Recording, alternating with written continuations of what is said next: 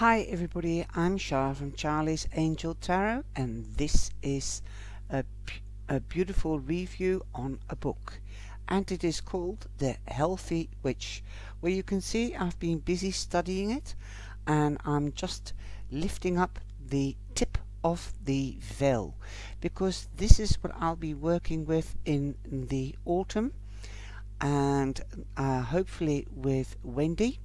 Wendy has moved to Belgium, so I hope she is safe and well. I've seen a notice on Facebook she is, but I can't wait to get started with this book.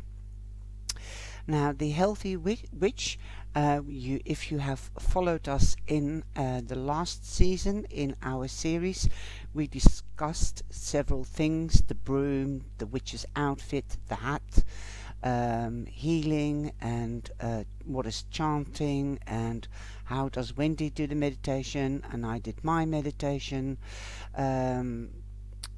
also how witches, why they are called witches, what is the difference between a witch and a herbalist or homeopathist. But if you would like to know that, then follow the series on YouTube. You can see the series under Wendy the Dutch Witch. So this is what we are going to handle. I'm just going to do a review on the book. The book is The Healthy Witch, the workbook for optimal health by T J Perkins, and I will leave the IBSN number below.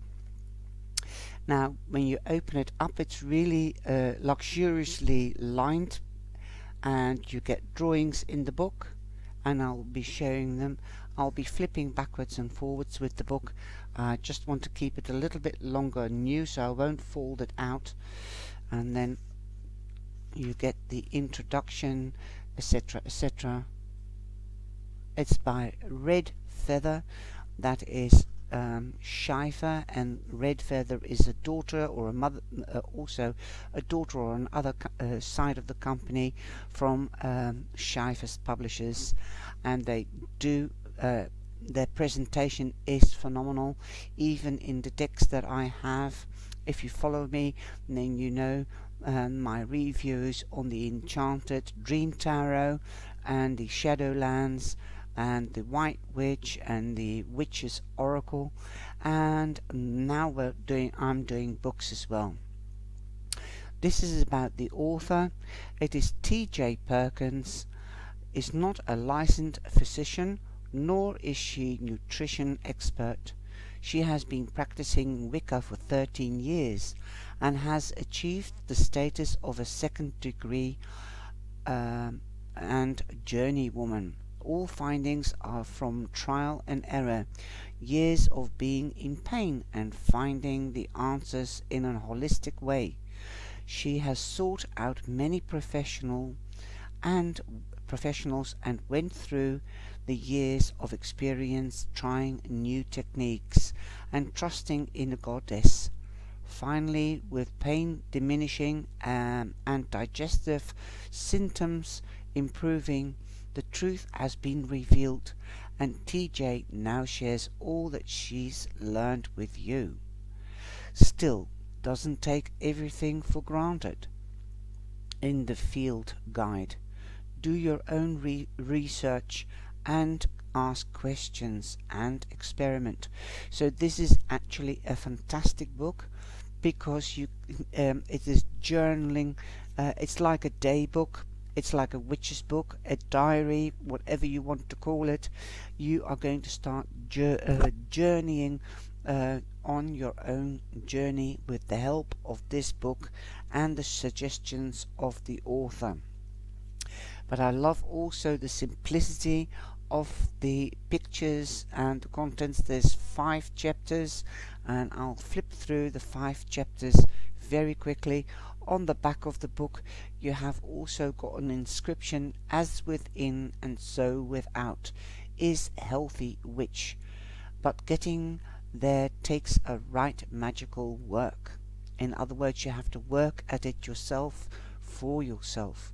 You will also, I think, learn to understand what loving yourself and standing in your strength will be or mean. This holistic witchy workbook combines medical knowledge with magical healing to put you where you need to be, to get the most out of your life.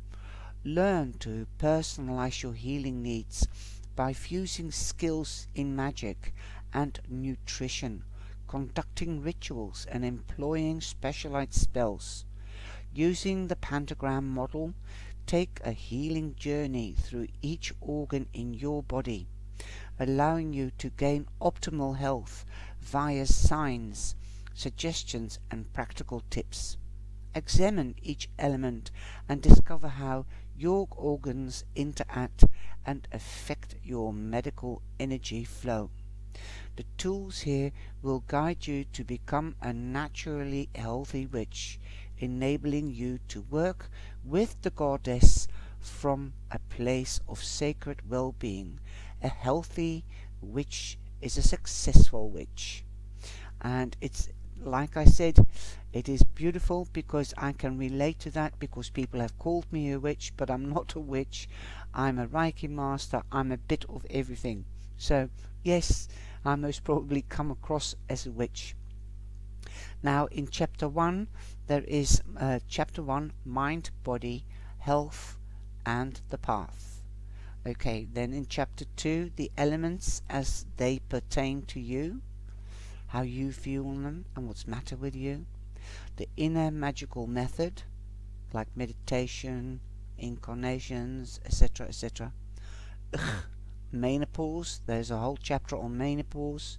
Chapter 5 is Seasons of the Witch. That's a little bit of the calendar, which I really enjoy, because I've been seeking for that and asking about the seasons. And then you've got a conclusion, references to other books that's been used within to get the information, and herbal references. So I'm going to flip through, and I hope Wendy is also watching this video. So if you are when we are going to start this series, I'm doing this not only as a review about the book, but also giving you a head start. Please order it now, and then you've got your own book, and it's lovely. Okay, so there you are. That's the mind and body and health. Here you are. It starts working with me again. An apple a day keeps the doctor away. And the witch's cauldron. Okay, now I'm just going to flip through. In the first chapter, it goes into how why she started this research and what she's done, like yoga, tai chi, exercises, and then you've got a drawing of St. John's herb plant, and then you get like a day book, and you start off with the head, the neck, the shoulders, etc., etc. I don't know whether you can see it. Arms, hands, and this is actually your day book, your diary, that you put all your symptoms, your complaints, your pains, your ailments, and so you've got a list, so you can go back and see from time to time, I suppose, whether everything is improving or changing with working with the book. Then we have the 3 roads or toads of the witch. I think the 13 rules of the witch, but I'm not going to disclose that. And then it goes into explaining what to do. Now, why did I list this? Well, look at number 5, 10, 11 and 12. This field guide will help you achieve many of these goals. As for the rest, that is up to you. So I'm not going to disclose that. Like I said, I'm only lifting up the tip of the veil. Then we have chapter 2. Then we go into chapter 2, and we are seeing here a lady or an elf, whatever you want to call it, with a candle, which witches use, transformation, And what else has she got in her hand? A butterfly. There you go. So hopefully this book will help you to transform. Then we go into chapter 2, the elements of as they pertain to you. Elements, and that's the magical, also magical associations, advices about food, notes, and a plan of action. First of all, the elements, we've got spirit, okay, and then it goes into what the spirit is and where it's related to, what part of the body, and the aches and pains. And then you've got a picture of lavender. Then how do I know if my organ is happy? That's what, and then you get questions. And also parts of the body, and then you get also what causes the organ failure. Okay, so it gives you a little bit of knowledge about the organs. Then the medical association with the herbs, the organ, and foods like that. Then how can I fix my organ, the issues, and then it's diet advice, nutrition advice, and you've got the witch's wheel, and you've also got the seasons of the witch here, like summer, winter, and to which sign they are, the side of the wheel they are associated with. Like I said, I want to keep some of this new for the non-witches, and then you get the plan of action. Now I would suggest get another book or get a jotter so that you can keep this book fresh and new, unless you really want to just write in the book. But once I start writing lots, because I also write things that I want to let go. Okay, and then we've got the earth element with the chives, and again the same thing, questions, advices, and the magical associations to that part. And then we have the fern, how to fix my organ, and then we go on to nobody knows your body like you. Take a moment now to list below some troubled traits of boom boom boom boom that you've noticed within yourself, so you can make notes again that you've noticed about a specific organ mentioned in the book. Then we've got water, and again, and the magical associations, advices, how can you fix it?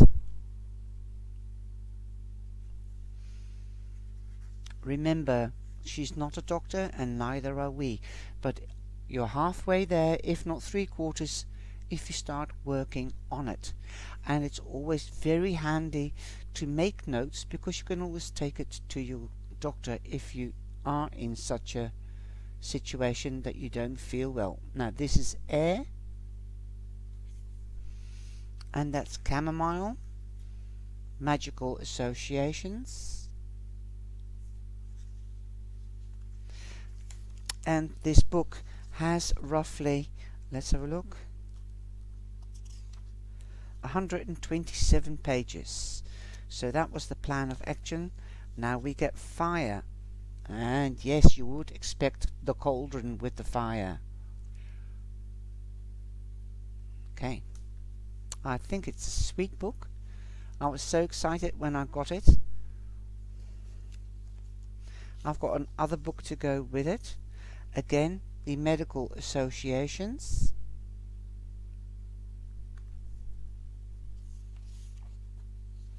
the plan of action, and look at this. You can use the ribbon, which is really pretty, to where you have left off when you have to do homework or when you want to note something. And then we go to the summary, and here you see a little bit of meditation and the yoga sitting yoga position. I don't sit like that, but never mind. Then this is the inner magical method. Right, that's chapter 3. The inner magical method. I love the pestle and thorn.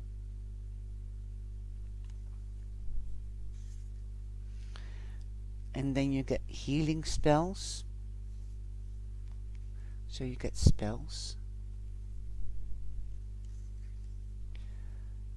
And one of them is a magical bath. And we'll go deeper into this when I'm working with Wendy. And then we've got a magical shower, the healing charm bag, healing spells for an organ. Then we've got magical food.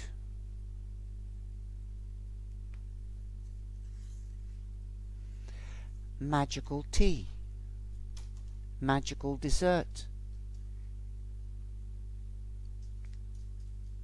healing spells for the kidney and urinary. That's our magical bath.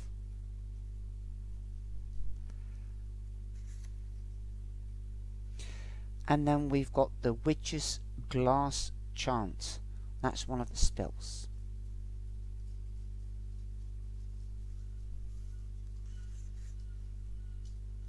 Then we've got healing spells for other things.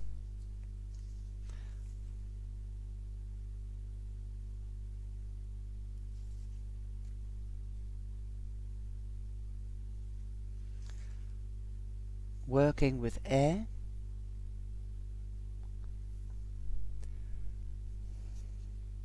And I'll just show you this. Lungs of mother. So lungs, breathing in the air, and mother is Mother Earth. And then we've got more healing spells. And then we've got the chakra cleansing.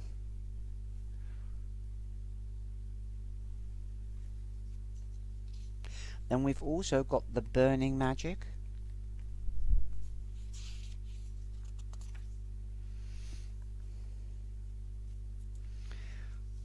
I'm not going to disclose because Wendy hasn't seen the book yet either. And then we go into menopause as well. She goes into menopause. So we'll be treating that chapter as well. And you get a story and a diet and a few references.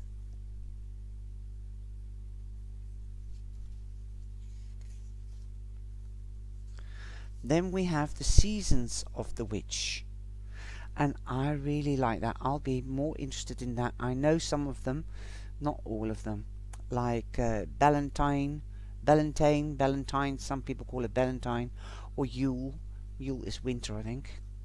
We'll find out. I'm not going into it.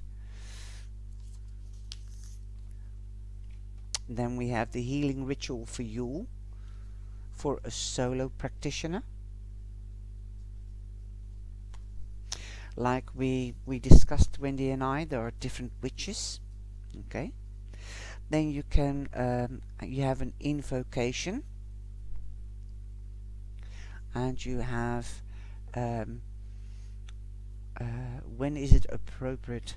Here it says cakes and wine. When it fees appropriate, slow down and then end and chant. Sorry, that was the next page. But there's also cakes and wine, dismiss the quarters, thank spirit, ground and release, open the circle, and that's part of a spell. Okay.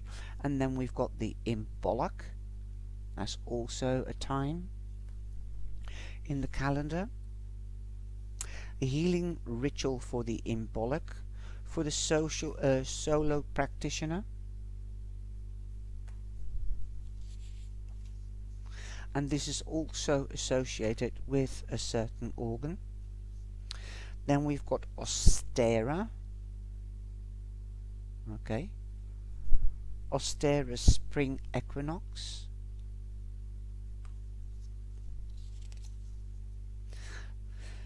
Ritual for Ostera for the solo practitioner.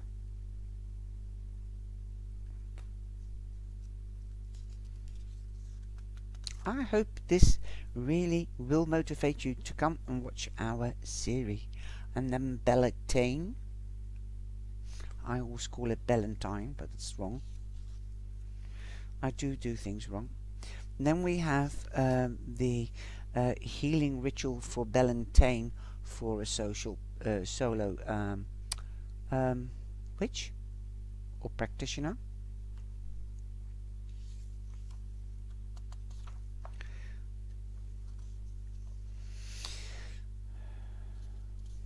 It really goes into detail how to set up the ritual and what you have to say.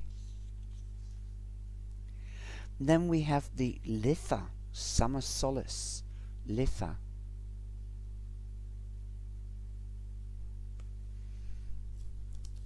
Perhaps I might even become a witch, I don't know. I just see myself as a general healer. Channeler. Then we go into the ritual for the Litha, for the solo practitioner.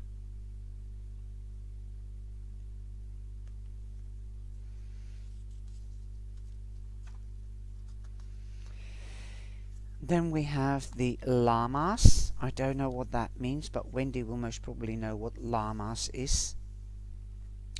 It already says here so. And then we've got the healing of the Lamas.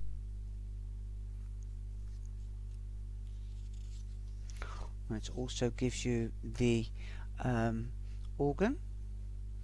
And then we've got the Marbon Fall Equinox. Marbon Fall Equinox. And Wendy will be able to tell us more about that. And then we've got the healing for the ritual for the Mabon for solo practitioner. And this is also for the lung and large intestine. And that's the element air. So every healing is associated with the calendar thing, time of the, like all the rituals, they have the title of a calendar date, specific one, and they do healings with that. And it's also with autumn, spring, you know that. This one is air, and that's autumn. Then we have the shaman, Charmaine. She's called it Charmaine. That's the sign. Oh, hang on a minute, yeah.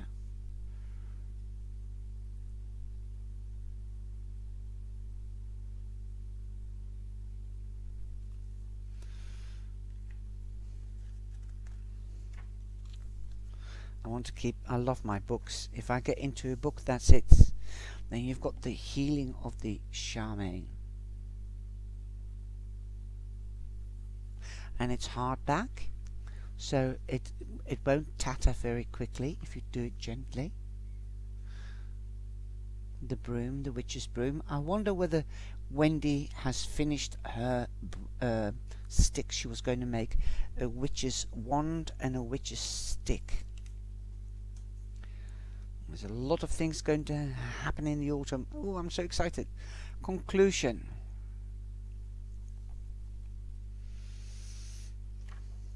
And then we've got references of the books to read, advice, and the website. So you can always go to her website.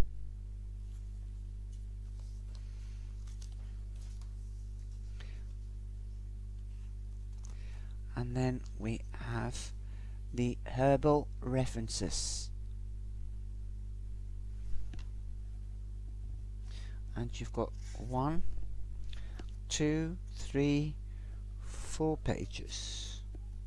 4 pages, and then we have the author of the note of the author again, and that's what Miss Perkins looks like. And I'll read that when the time is right, together with Wendy.